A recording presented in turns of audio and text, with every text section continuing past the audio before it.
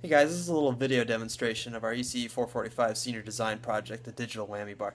I'm Tim Kamen and my partners in this project are Jason Freck and Parker Brown. So unlike a traditional whammy bar which will alter the tension of the strings to change the pitch, this project uses digital signal processing to change the pitch of the guitar. It utilizes a joystick potentiometer that the user can push down or pull up on to change the pitch of the guitar. The signal will be sent through these wires and into this box. This box contains an audio processor that has been programmed to change the pitch of the guitar. It also has a knob on top that can be used to change the sensitivity of the pitch.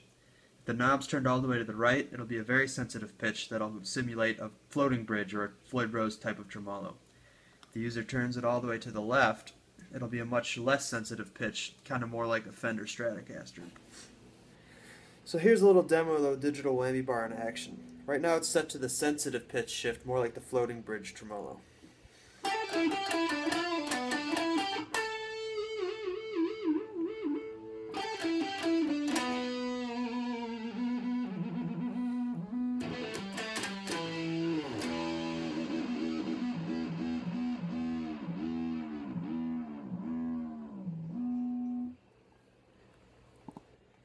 Now the whammy bar is set to the less sensitive shift, more like the Fender Stratocaster type tremolo.